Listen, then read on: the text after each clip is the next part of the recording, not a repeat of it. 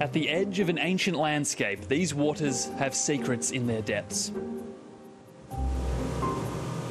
This crew is headed offshore.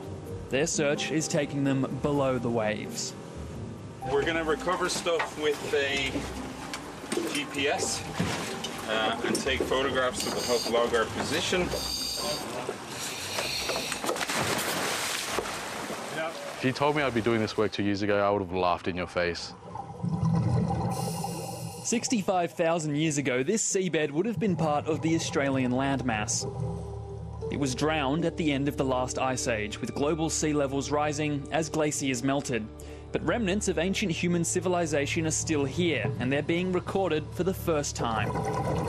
Since 2019, Dr. John McCarthy has been leading the search.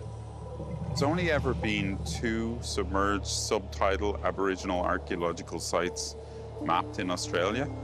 Those were found by our team here. The traditional custodians of the peninsula call it Morajuga. So far, its surrounding waters have yielded a trove of stone tools dating back around 7,000 years. So not for scraping, might be for cutting. And because it's this material, I'd say it'd be skinning. Oh yeah. Cutting the skin off a hide or something, you know? Vince Adams is an Injibandi man, one of 5 language groups with connections to Morajuga, and one of several local knowledge holders who help classify each tool. Yeah. We've been practicing for years on land, this culture. Now it's underwater.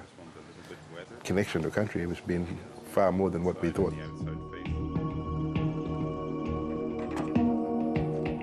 This year, the project set another first. Never before have local Indigenous rangers done this kind of survey work.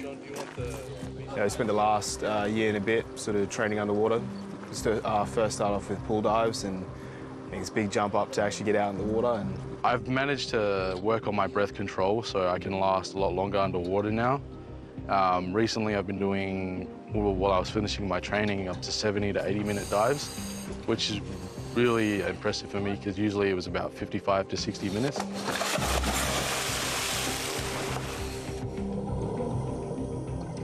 Swimming beside the divers is a remote-operated vehicle, or ROV. It's basically a drone that goes underwater. It's on a tether, so it's on a reel, and can go hundreds of meters distant and deep. It's one of several pieces of gear helping survey areas the divers can't. Then we can attach various tools here. So this is how we can control it through the water. We need to capture large areas and assess them rapidly. So a lot of what we do in our university is we explore emerging and cutting-edge technologies, things like bathymetric LiDAR, lasers from planes, things like photogrammetry for 3D mapping of sites. We're using large orthomosaics of the seabed to try and map out stone tools. The researchers hope that mapping these sites will be the key to protecting them. The Morajuga coast intersects with the Carnarvon Basin, home to the country's largest gas reserves. And Mr. McCarthy says it is important any future pipelines or offshore platforms aren't built without knowing what they might be disturbing. Particularly in the context of climate change and offshore development, you know, our future as a country here depends on being able to manage this heritage.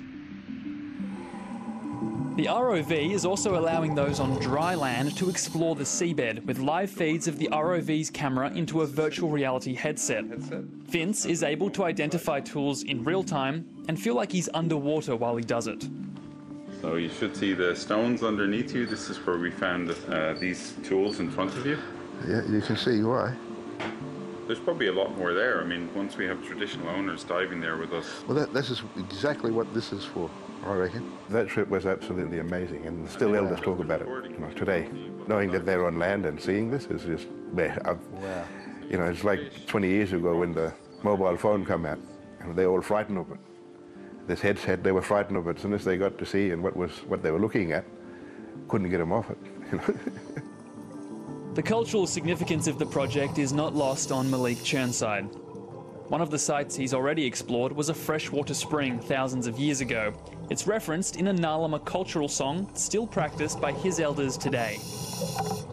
This is like a evidence and a connection to something that they've talked about and sung about for such a long time. There's purpose and meaning, like you get a sense of belonging to this whole landscape and people that were here before as well. A lot of people are really sceptical about the culture because we don't have anything really written down on paper.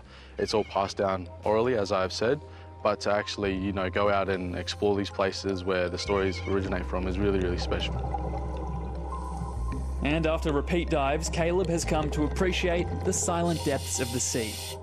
Obviously, you don't really have a sense of gravity, so it sort of feels like you're in space, because you're just floating around. Yeah, it's a whole different world under the water. Being in solitude, very nice and peaceful. 3 more dives to this once lost world are planned for later this year. The collected artefacts will be stored at the Morrijuga Aboriginal Corporation.